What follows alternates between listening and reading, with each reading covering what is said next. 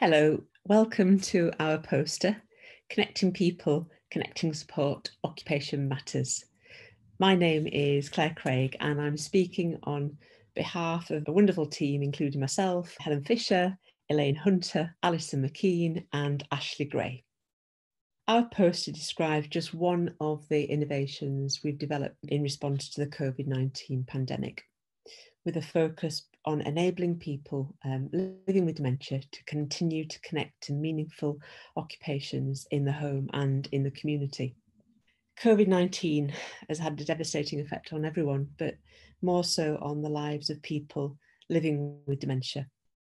The research particularly shows that people living with dementia, as a consequence of social isolation and lack of access to services and resources, has meant that 1 in 3 individuals have reported a loss in confidence in carrying out daily activities and a significant increase in cognitive decline. As a group of researchers, policymakers, clinicians, we're all passionate about occupation.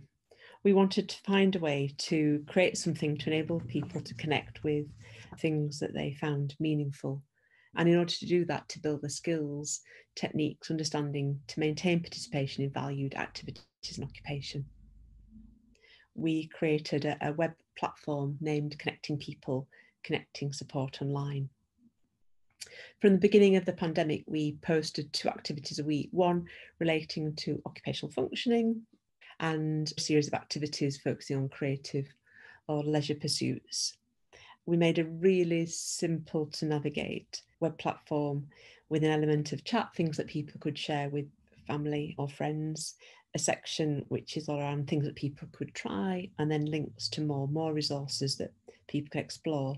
And then a little kind of play, often featuring things around memory or word search for cognitive stimulation. What was really lovely was that people with dementia, occupational therapists, artists, poets, students, all contributed to ideas of activities and the creation of content. It became a real hub of sharing and a community of practice in itself. The work has been promoted through a significant social media presence and campaign. As a consequence of that, up to date, about 65,000 people have accessed the materials, and it's fed into kind of a huge range of initiatives of people taking out the materials on visits to family and the work that Alzheimer's Scotland are doing. So the feedback that we've had from people has been absolutely extraordinary, and people with dementia have described it as a lifeline and as a way of continuing to keep well. And through this whole process, thinking about what that might mean for services moving forwards in the future, and how this kind of